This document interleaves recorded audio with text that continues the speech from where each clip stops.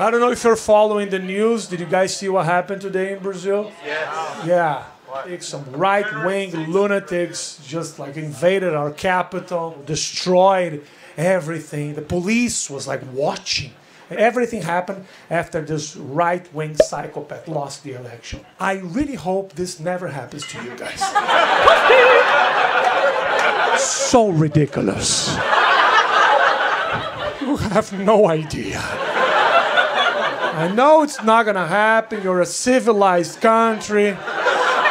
You guys respect your democracy. Yeah. Now I'm just afraid that we are going to inspire other countries to do the same. I really hope this doesn't happen.